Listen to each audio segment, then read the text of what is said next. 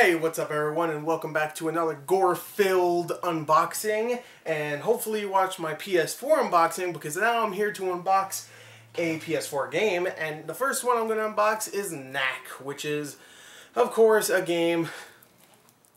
That's it. It's exclusive to the PS4.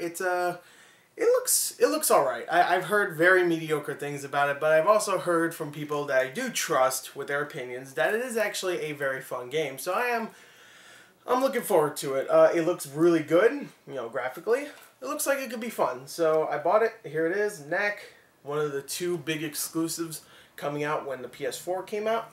There you go. So let's unbox it. Alright.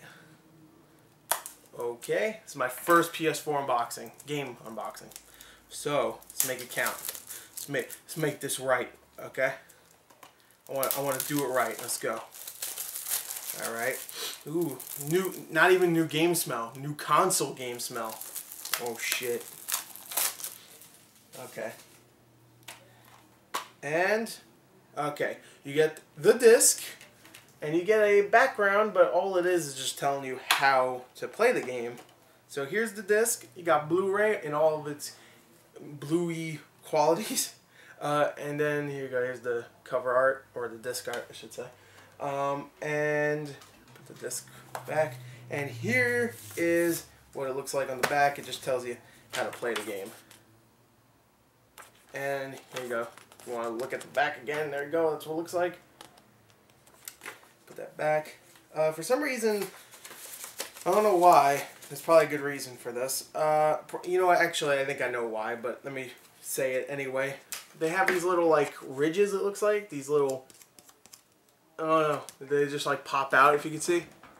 And it's one on the top and the bottom of the case. I think that's for if, like, I don't know, so say, like, someone pushes in on the PS4 box or something, it could break the disc. I think that's supposed to prevent that, maybe?